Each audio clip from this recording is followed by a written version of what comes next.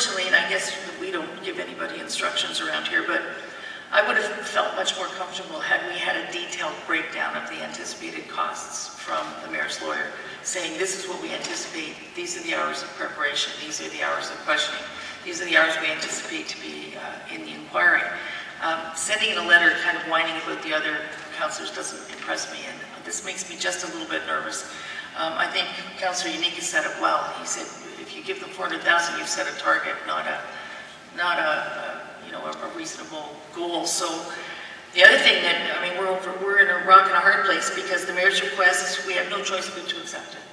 I'm not doing it with a great deal of enthusiasm, I'll tell you. This cost is very, very high. I think the mayor herself will have to explain this to the taxpayers. I'm not going to try.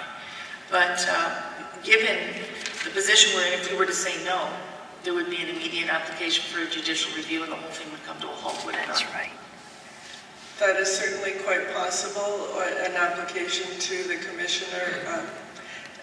It's been my recommendation that you do approve the request, yes. Thank you.